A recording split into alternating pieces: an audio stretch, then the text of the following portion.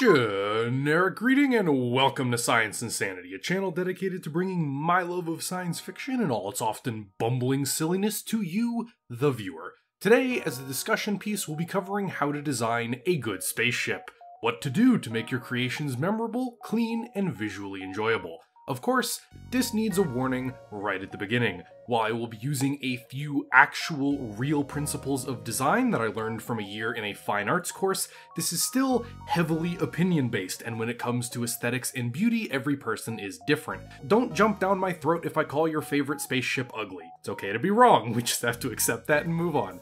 This topic was also picked by Sci's patrons, so thanks guys for once again shooting down power armor as a topic to discuss. You have made the wrong decision for the second week in a row. It's fine though, I know who you are and what you voted for. And speaking of, if you'd like to support Sci, get access to our content a day early, and have a say in future content, then check out our Patreon, and if Spacebucks are short, like, sub, comment, and share the video since every little bit helps. And with that, let's get on to the actual video, and I'm going to break it down into a few different categories. Those being shape, scale, simplicity, purpose, and color. The first of which is basic shape, how well the building block shapes of your design are used to convey intention and feel. Second is scale and balance. How are the different elements of your design sized to convey importance and guide the eye and prevent visual clutter?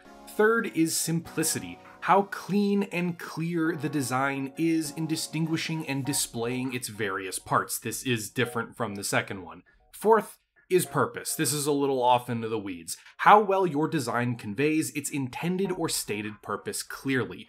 If it looks like a warship, but you tell me it is an ice hauler, I will not believe you. And last but not least is color. How well your use of, or lack of, accentuates your design. That would boil down to SSSPC. How do I make a snappy acronym out of that? So, starting off with shape. Now, something a lot of people don't know, or that is just not general knowledge, is that shapes hold meaning just like colors do. Red may be aggressive or bloody, passionate, hot. Blue is calm, relaxing, cool, etc. Shapes are the exact same way, and the most basic shapes are triangles, squares, and circles. Triangles are aggressive and dangerous. They're pointy and imposing. Their profile narrows and looks angry.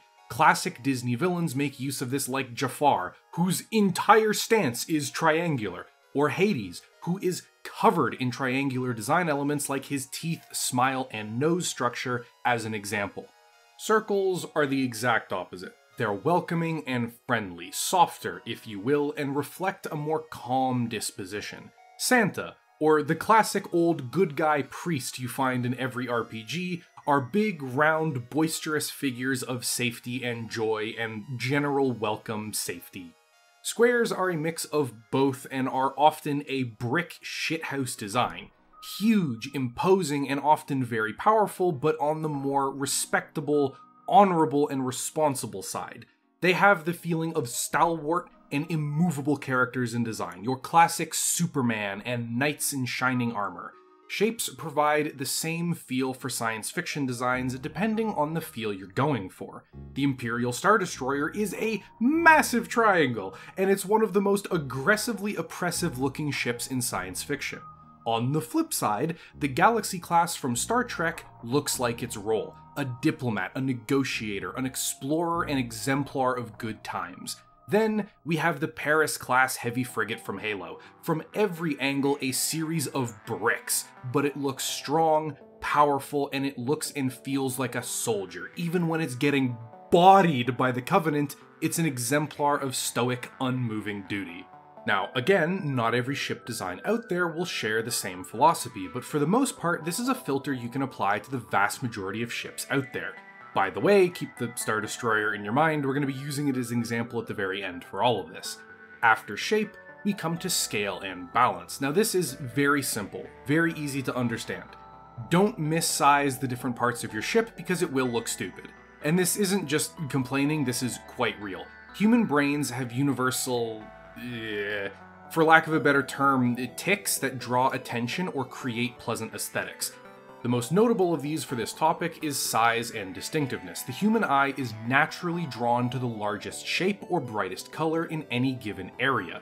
To a degree, I mean, the actual color of said color matter, besides the point.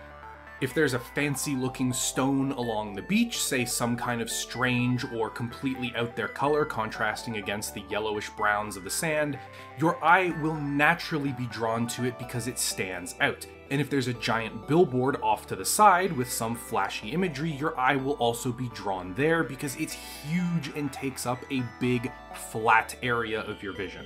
So when looking at almost anything, your eye will be first drawn to the largest consistent area, then the next largest, and so on, almost like following an imaginary line. Another thing is the rule of thirds. Essentially divide your view up into 9 areas in a grid. If something is balanced along those lines or along those grid squares, then it will look more aesthetically pleasing than something that isn't and tends to hold a better visual balance. Examples: a really good design and a really shit design from the same race using scale. In Mass Effect, the Quarian Fleet Cruiser is an amazing ship. Its central circular habitation module, the band around it and in front that serves as the command decks, and the prongs coming off the back end with the cargo bay in the middle, it is excellent. It looks like a military ship pressed into multiple civilian roles by necessity or vice versa. It also has an almost windswept look to it that's just, chef's kiss. And the cargo containers trailing behind are fantastic flavor. Its shape and silhouette blends very nicely through itself, and it never looks or feels jarring. Your eye first snaps to the ring, following its shape before being pulled by the natural way it extends to the middle, and then the rear end with the containers. It is a pleasure to see this thing on screen, and it maintains an incredible amount of readability and simplicity despite how complicated it actually is when you really get down to the nitty-gritty. I think a strike against it is that it's copy-pasted way too many times, Mass Effect 3, but hey, not everything can be perfect. And speaking of definitely not perfect, we have the golf ball. This thing is just so comically bad. The central habitation sphere is a really cool design idea. I can vibe with it. I really like the idea of generating, centripetal force and using that to basically create gravity by proxy. But the actual design is just hilariously missized. This legit does not look like a spaceship at all. It looks like a semi-unfinished space station.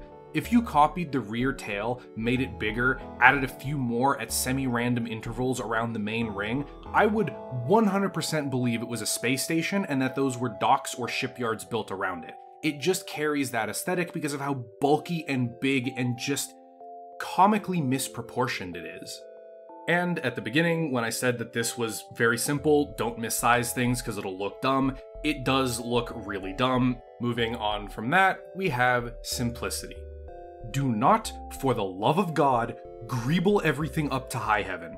In any composition, some clutter is expected and can enhance the image. That's understandable. But any overlap, any visual noise has to be kept to the edges or boundaries because it can and will interfere with your ability to parse shapes, colors, and designs, and will turn what could otherwise be an amazing spaceship into an absolute forest of pointless garbage. Just like paintings are meant to be seen from several feet away, spaceships are meant to be seen from great distances. Some detail is great, like I said, a very busy section here, armor panels and detailing there, a communications suite up front and engine assembly in back, sure, absolutely, that's fantastic for some variety and flavor. But going overboard makes your design look like camo, a mess of indistinguishable colors and shapes of approximate varying size. And I have 2 examples, again, good and bad. The Mercury-class Battlestar from Battlestar Galactica as an amazing example of this done amazingly. The Mercury is large, simple shapes and surfaces. The majority of the head, flight pods, and central ship are a uniform gray armor paneling, with occasional cutout lines separating the armor panels and even fainter lines that look like raised textures so it doesn't appear actually smooth. And there are also extremely noisy areas. The prow is cluttered with comms equipment, lights, guns, and more that extend along the gunnery trench. The eye cutouts are incredibly full with machinery and other bits and bobs that I still don't know exactly what they do, but for the most part, the ship is visually very easy to separate into large, uniform surfaces, and then see all of the detail baked onto them. And coming off of that, really visually bad design for so many reasons, and dreadnoughts. You were such a cool game and I loved you. Rest in pepperoni. But your ships sucked so bad.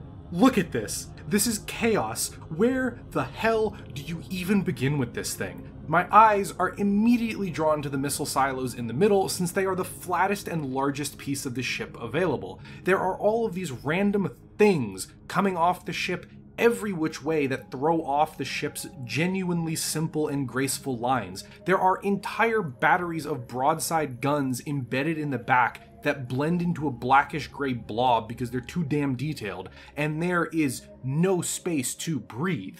Every square inch of this ship is caked in guns, guns, guns, and more guns, with guns in between and on top for good measure, with a few down below just in case. It is so hilariously busy to the point that it's painful to look at.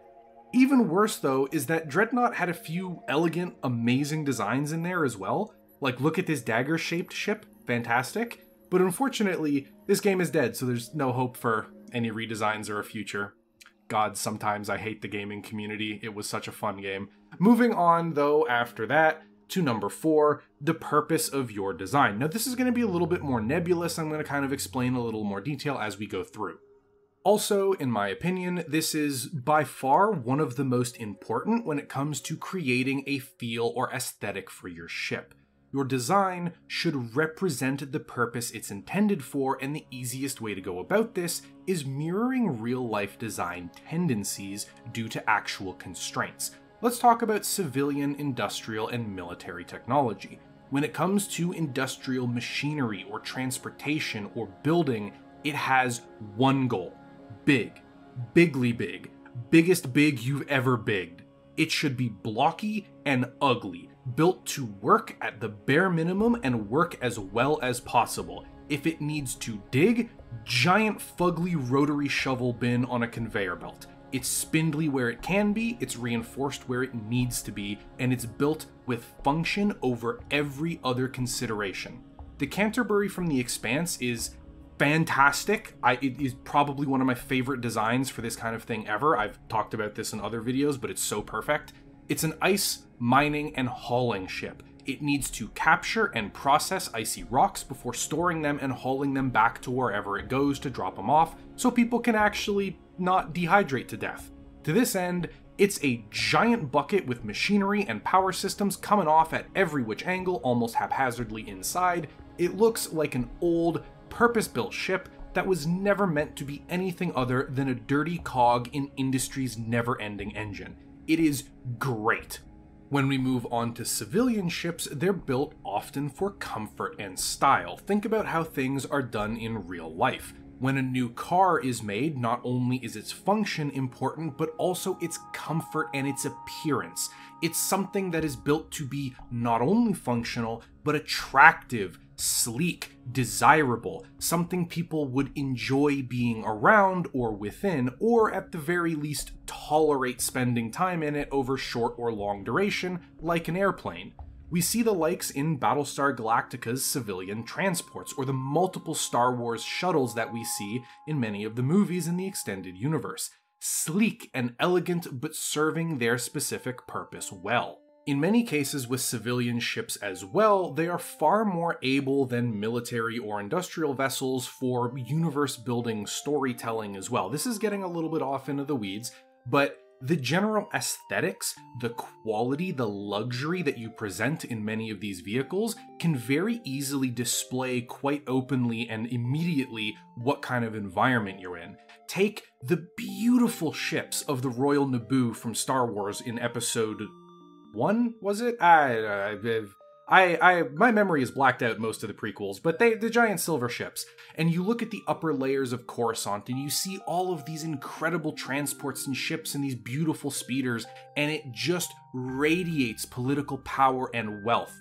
Compared to the Outer Rim that you see on Tatooine or in the lower levels of Coruscant, where things barely look like they're working, they're grungy, they're dirty, a lot of that style and a lot of that aesthetic is completely stripped away, and it looks like the people have gotten whatever they can get their hands on.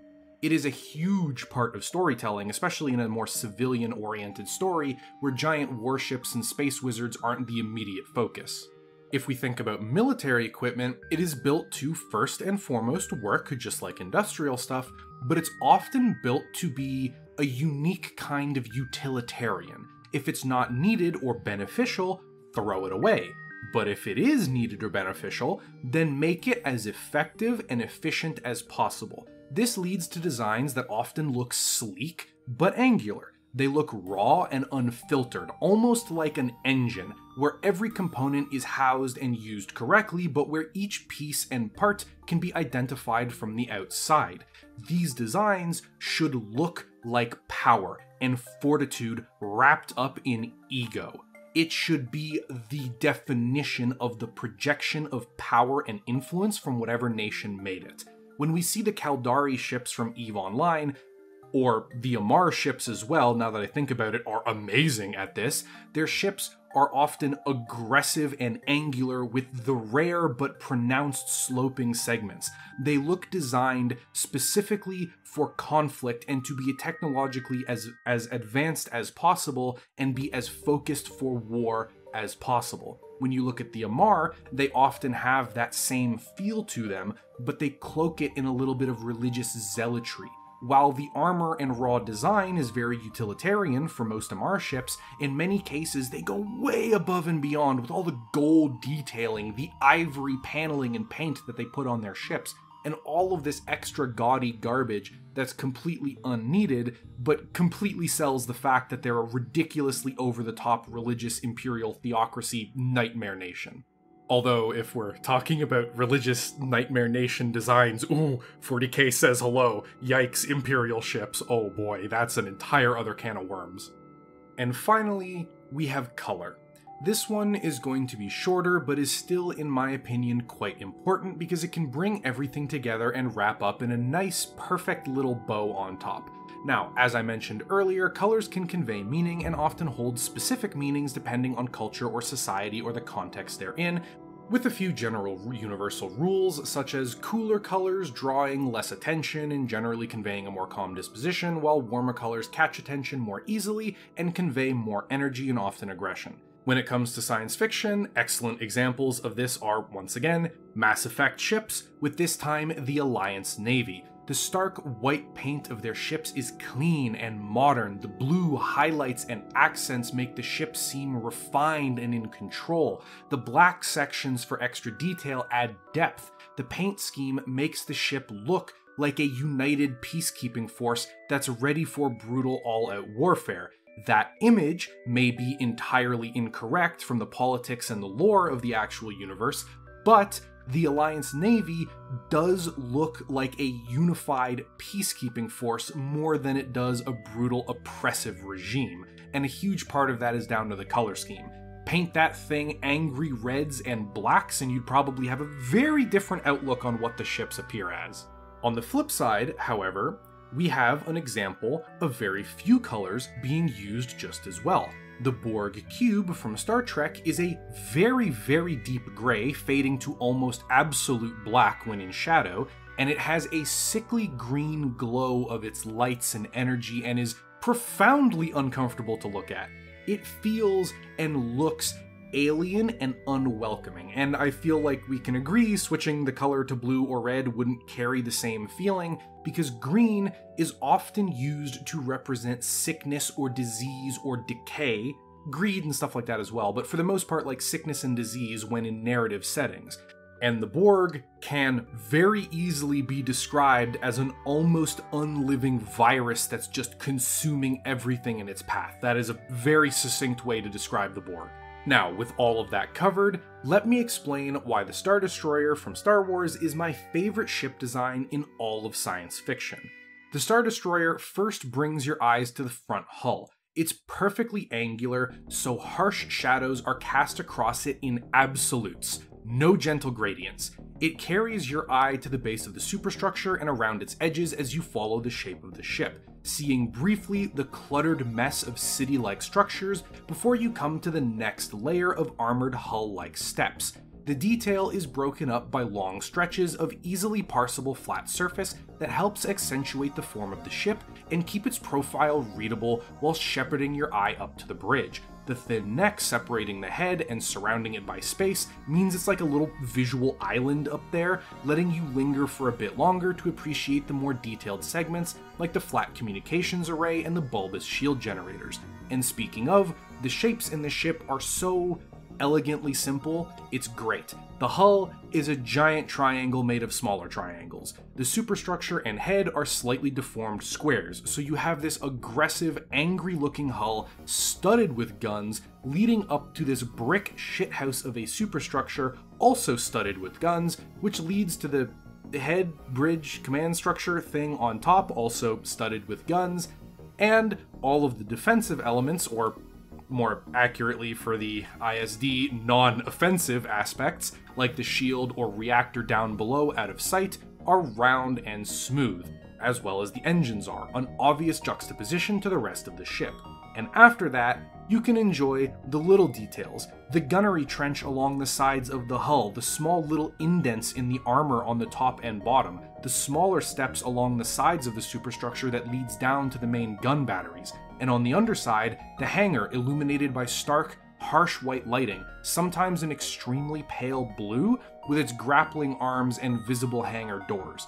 All of this is in the most oppressive gray you can pick. It's not light enough to be seen as white when a star shines on it, or dark enough to be black when in shadow. It's this constant, mind-numbing gray that refuses to be unseen. It's a lifeless, cold, sterile, angry machine built to kill and intimidate it, and it looks so perfect. This is the embodiment of the no Germans in space aesthetic that is often really hokey or silly, but just, it's done so well. In my opinion, the Star Destroyer is maybe the perfect ship design. I can't think of anything that would come even remotely close to it in terms of its role, the lore behind it, the raw look and charisma it has. It is basically the perfect evil bad guy ship. And the best part, it's bureaucratic evil. It was built like this to save money on looks and design because all of that paint is the cheapest kind that you have for spaceships, and they didn't want to spring for all of the extra colors and stuff and lighter shades that the Republic did for their Venators. The Empire was like, nah, that's expensive, make it look 10 times more evil to save a few dollars here or there. Also, a little bonus after section, if you're one of the people who has been busy writing a comment asking about this, that, or the other ship or series and how they break the rules, yes, you are correct. But also, gotcha idiot, I am well aware of how famous many of the rule breakers are, like the flying churches of Warhammer 40k, or the aforementioned Borg Cube being one of the most intimidating ships ever put to screen.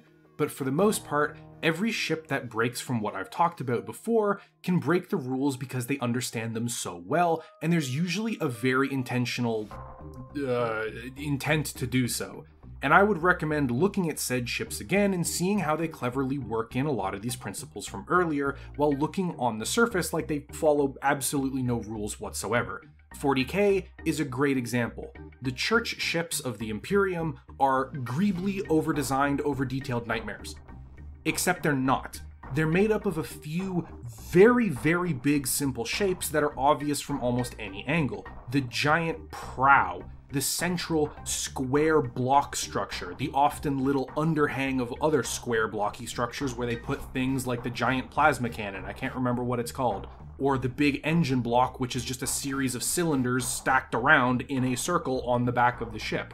Even the bridge and a lot of that really complicated church-like spires and arches and stuff is spread out in between these larger structures so that it's still a parsable shape. Even when we look at some of the oldest and most hilariously over-detailed art that 40k has, these large basic structures are still present in the ships and lead a lot of readability to them. And all of that ridiculous extra design and all of the greebling up is basically used to sell the aesthetic and the style without actually negatively impacting on the actual form of the ship itself. But for the most part, that pretty much concludes the video on how to actually make your designs look good and be parsable on screen or in comic or whatever form they might show up in. A little expose on some really good designs according to me and some really terrible designs according to me. Now, you don't have to agree, there's a lot of wiggle room in here, you might completely disagree, and I'm sure there's plenty of art or examples out there you can point to that you may say completely invalidates what I think. Regardless, feel free to disagree in the comments below, let me know what you think. I could just be a bumbling idiot talking into a microphone on the other side of a computer screen. Regardless though, I hope you've enjoyed it. Before we fully end off the video, a huge thanks to all of Sci's patrons. Your continued support is greatly appreciated and is just awesome. Thanks for voting on this topic. Again, you picked wrong, but it was still enjoyable to make. With a special thank you to all of the $5 patrons feeding my co-host Steve. David G, The Original, Augie, 11 Bravo Crunchy, Terry Higgins, Pedro Munoz, David G, The Other One, Silencer, Vox Apollyon, Phoenix, and BT Legend. Thank you all very much for your support. I hope it'll continue in the future. And with that, the video is over. Outros are hard. I have nothing to say. Goodbye!